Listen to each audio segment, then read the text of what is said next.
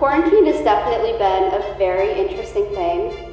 I'm lucky because I have space and I am able to distract myself, and I've just been trying to be aware of what's going on, but also knowing when to take breaks, and when everything just gets overwhelming, to know that there's always other options, and trying not to worry too much about the future and just trying to focus mostly on the positive while still keeping a realistic side of things.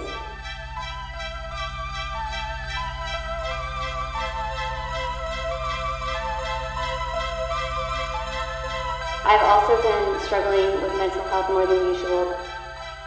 I really had to take time with myself and face the parts of myself I don't like, and really get to know myself more. That's been a bit of a struggle. I feel like now I'm starting to become more positive. I've been really into spirituality during the last half of this quarantine, and realizing that the universe has your back, and not to let yourself only look at what's bad about your situation. There will be hard moments, but there will also be moments full of love and happiness, and you just have to be patient.